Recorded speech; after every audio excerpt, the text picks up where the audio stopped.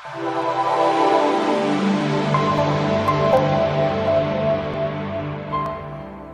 everyone, a very warm welcome to the exciting course of opencv with Python programming language. We can say that this is a development of image processing and computer vision applications course with the help of opencv library using Python programming language, and it comes under the bigger umbrella of artificial intelligence. So what we will be talking about today and in coming lectures. So our focus would be on opencv and its different constituent parts and different applications which can be developed using this opencv library.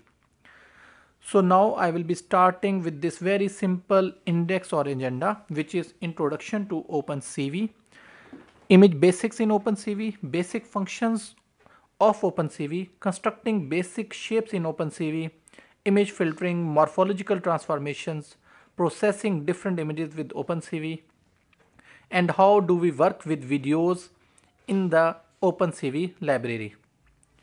So let's start the very exciting course, introduction to opencv. So before we talk about opencv, let's talk about machine vision or computer vision first. So when we talk about computer vision, let's see how does human vision work.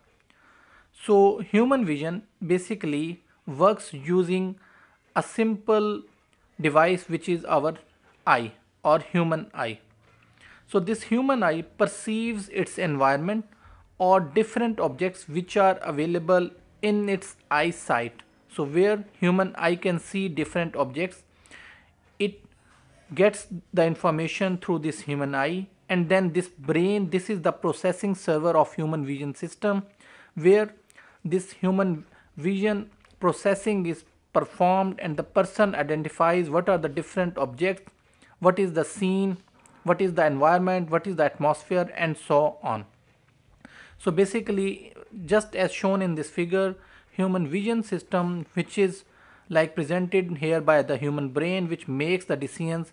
It decides that the human eye has seen a cat, and with what is the type of that cat and what is the type of that bulldog or dog. So this is human vision system.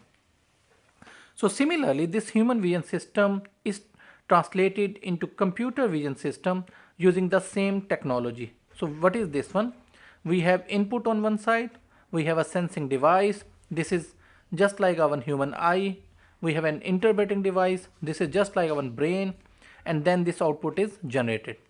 So we can easily say that computer vision is nothing but just a replica of human vision system. Or we can say that whenever we talk about human or computer vision systems, they are trying to copy the human vision system.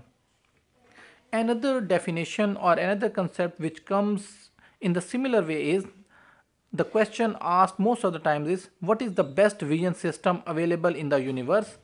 And the answer is, the human vision system is considered as one of the most or one of the best vision system across the universe. So if human vision system is the best system, then why not copy this vision system inside the computing devices? So again, computer vision is nothing but a replica or copying of human vision system.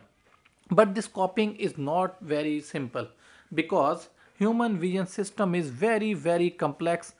It has lot of senses, it has lot of nerves, it has lot of processors which are given to us by the nature. So when we talk about copying these information directly into computing, it is not easy. We have to do lot of processing, we need lot of memory, we need lot of processing devices, and so on.